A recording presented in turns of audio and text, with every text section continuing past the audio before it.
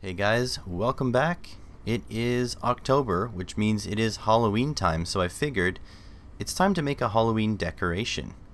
The decoration will center around one of these things, a PIR module. Now, you can get them little like this guy or big like this guy. The little one is much more compact, but the big one is more complex and has more options. You can set the sensitivity. I think we're going to go with the small one for this project, because I think it's just best not to be able to see it. So what will this thing be controlling? Well, I have this skull. It's made of plastic, it's pretty robust, and it's also hollow. So I figure we hide the PIR sensor somewhere underneath, and then drill out the eye sockets, and then put some red LEDs. I think it'll look great. So first let's go through my LED bucket and find a suitable LED. Now I don't have anything that was ideal, but close enough would be these 10mm diffused RGB LEDs. The first thing I want to do is to check what the voltage drop is when the current is roughly 20 milliamps. 20 milliamps is a typically known value to be a safe current for these little LEDs to handle. So there you can see I've got about 20-ish milliamps, and looks like I have a forward voltage of about 2.3, but I need to confirm this with a multimeter because these modules can be inaccurate at times. So I got 6 volts. I'm planning to run this off 4 AA's, so 6 volts. We minus the forward voltage of the LED, 2.25 volts, so we get 3.75 volts. We use that number divided by the current to attempt to find our resistor size we're going to need to drop the rest of the voltage. So you go 3.75 divided by 0.02, and that'll give us 187.5 ohms. Now I need to find something that's close to this. Doesn't have to be exact. What's 5 ohms between friends? So I have 180 ohms here. I'm going to pull 2 out because we need 2 eyes, and we're going to be running them in parallel. We could run them in series and use another resistor, a different resistor, but I think I like to run things in parallel. So first things first is we want to breadboard up our circuit just to make sure that everything works. It's the correct brightness. You can see I have my 6 volts there, and we're dropping, we're getting roughly 40 milliamps for both. Put our PIR sensor into the mix. Gonna give it some ground and then some power, but I actually plugged the power into the ground by accident. We use a 2N7000 MOSFET to try to control these LEDs using this diagram here.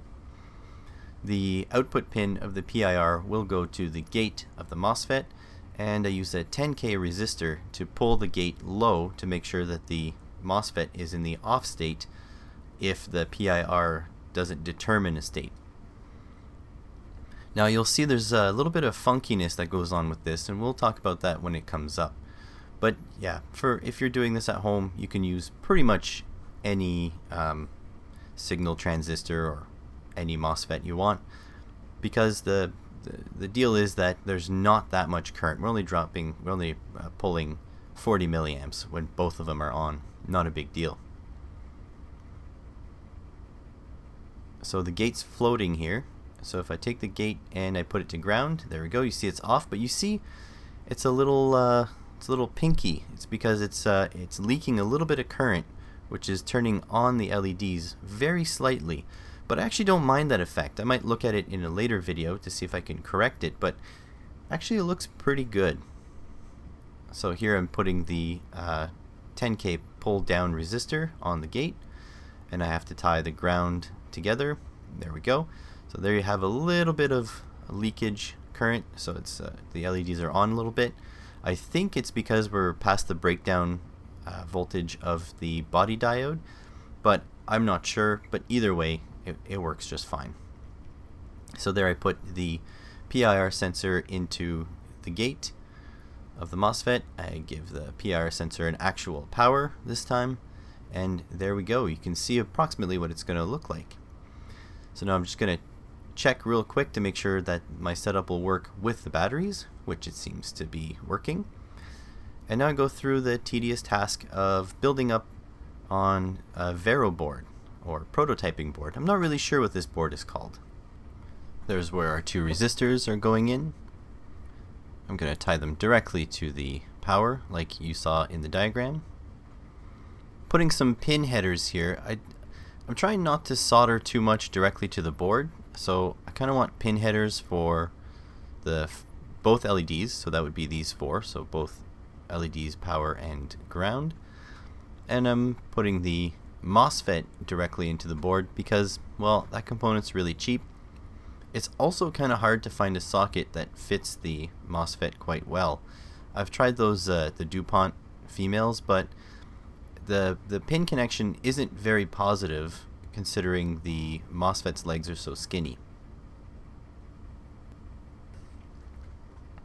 There you saw I put the pin headers in for the PIR sensor.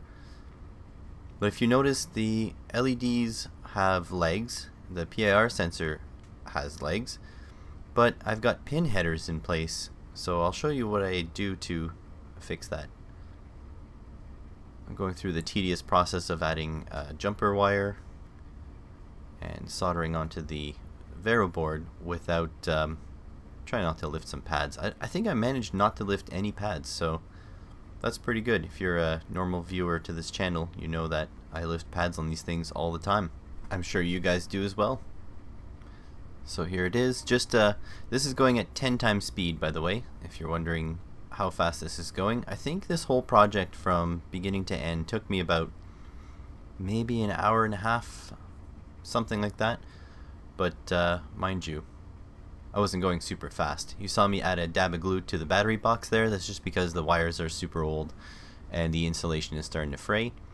I'm looking for offcuts here and there for my LED legs and stuff to use as wire on this board.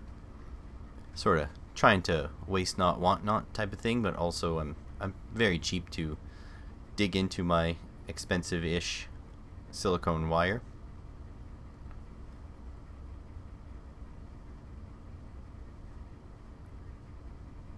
There we go. I have to mark where the positive and negative is, so I color in the terminals as well.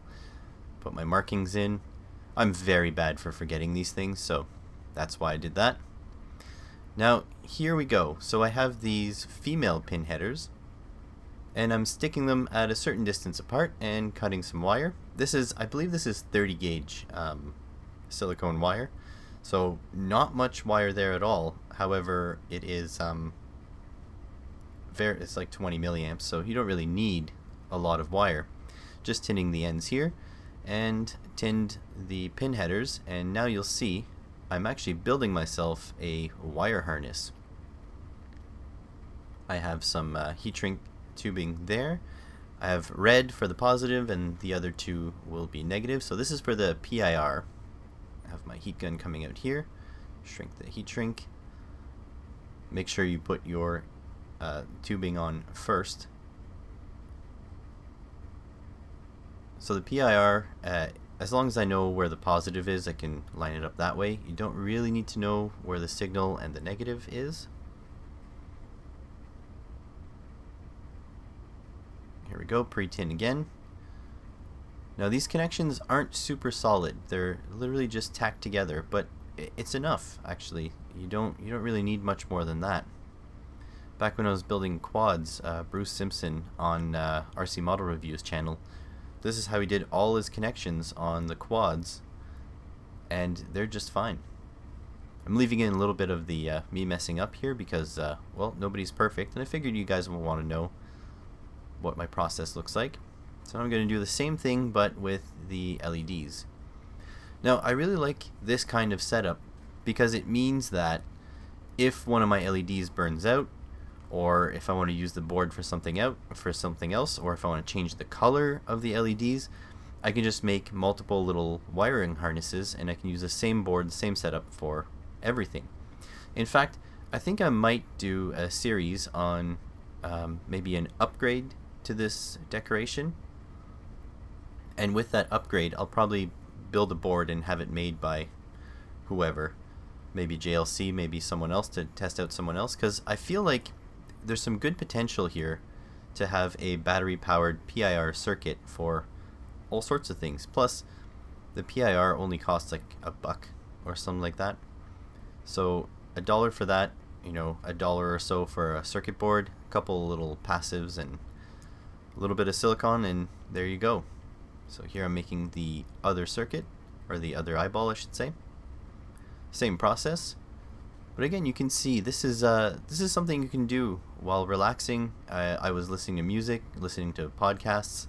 That's why I'm doing this voiceover video, which is a little odd for my channel, but I figured this is the right way to show you the whole project from beginning to end, with only speed editing and a little bit of voiceover for context, because then you get an idea of the amount of work it takes and how finicky some parts can be.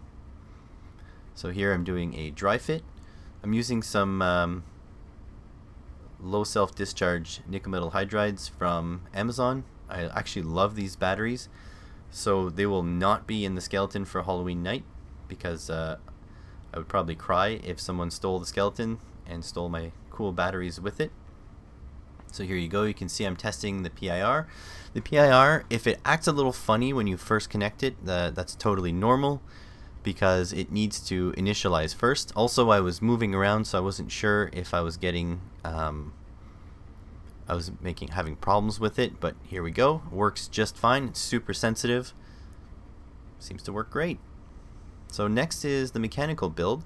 I just measure out my LEDs there, and I figured to find the right place to drill, I would use a little bit of this these post-it notes, and then I would use my knife there as a starting point, and here I am cutting through the plastic. Now there's probably a better way to do this. You should probably drill a couple pieces, and in hindsight I probably should have made this hole a little bit bigger, because my giant hands don't really fit. But yeah, just patience and a brand new blade, and you will make your way through. Just be careful not to cut yourself if you do this at home. There we go. So I have a little flap open. I have these step bits. These step bits are the best drill to use on thin material. They're amazing. You can pick them up from China for not too expensive, especially if you're going to be drilling plastic with it. I also put some pilot holes, and I drill some holes here to build a cheap latch to keep this together. I want this to be shut. And the black paint was peeling off a little bit, so I just Sharpie it in. If you really cared, you could use some black paint. And here I am shoving the LEDs through. So they're a tight fit, and they will fit in there perfectly. And you can see already it's looking fantastic. I cut a little groove on the side there to run the wires through, and we're just going to do a quick test hookup. So using my sticky tack, we're going to put some batteries in here, and there we go. It works pretty good. Trying to play with the position. Yeah, it seems to work.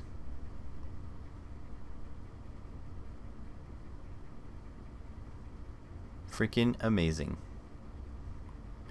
So now I need to secure all this a little bit better, so I'll remove the batteries out of here, put the board into position. I put it on the side, and I'm just going to lay a big bead of hot glue, which is great because it doesn't seem to be hot enough to melt the plastic, and it sticks really well. I actually got a whole bunch on my fingers and maybe burnt myself, but that's part of the risks. Then I'm trying to decide how to mount the PIR and where to mount it. It has to be forwards, and I kind of want it replaceable if I fry it, so I actually put glue only on the connector of the harness, and so I can actually pull the PIR sensor out of the harness if I want to swap it out. Now a little bit of a cleanup later, and I'm ready to mount the battery box. So again, a big gob of hot glue, stuff it in the other side of the skull,